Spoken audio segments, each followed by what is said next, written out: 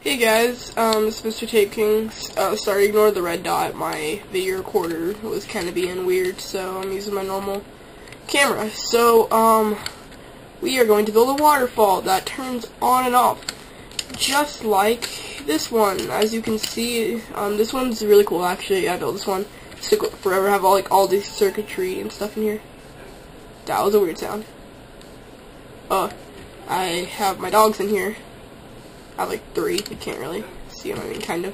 Alright, anyway, back to this. So, this guy flows into a little pond, has a little river and stuff, but it's not going to be near as nice as this one. I'm just going to show you how I did this, basically. But, so here's the magical switch. Watch this. Okay, so it's on, uses a piston to block it, then, oh my gosh, what do you know?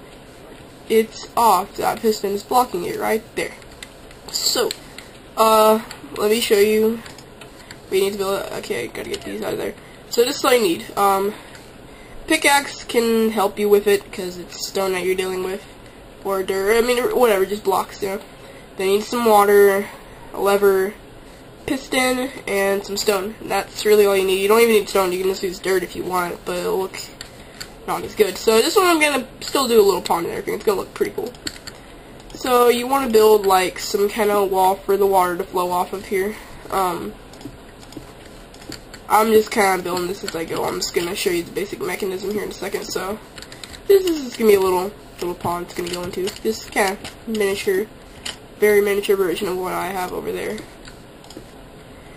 Alright, so here's where we actually get to building the real thing. Woo. Alright, so you're going to want to dig these 2 out and put a piston right here. And then, let me put the lever on the front right here. Alright, cool. So that works out pretty good.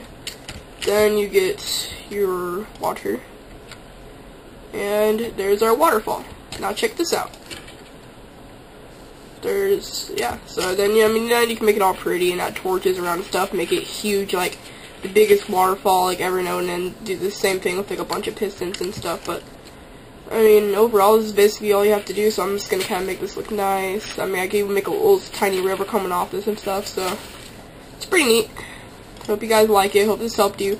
Comment, leave comments, and, yeah, subscribe and stuff, so. Waterfall.